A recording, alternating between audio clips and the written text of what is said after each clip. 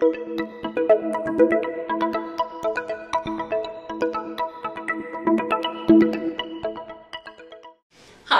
my name is Krista Foss, and I'm the author of Smoke River, which comes out in May 2014. Smoke River takes place in a small town.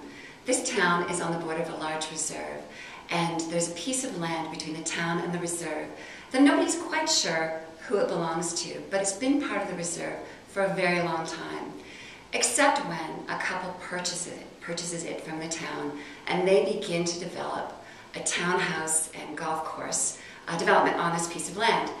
What happens is two very strong women from the reserve decide to protest this, and they barricade the development.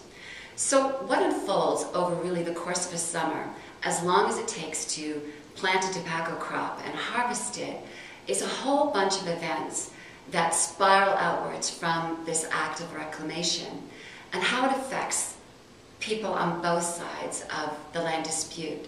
So the book is written from the points of view of the couple who are developing it and their children. In addition to that, it is written from the points of view of the two women who are protesting the development and their niece and her father. Two other people are involved. One is a cigarette manufacturer and the other is a tobacco farmer. And both of them are drawn into the story by the land itself, their shared history with that piece of land, and also just complications of the heart and memory and identity. So at its heart, Smoke River looks at a land conflict from the points of view of all the people that are involved with it.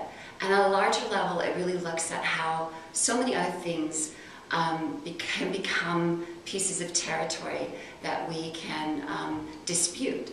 The heart, notions of justice, of law, even spaces within our own homes, and history and identity. And that's really the story of Smoke River.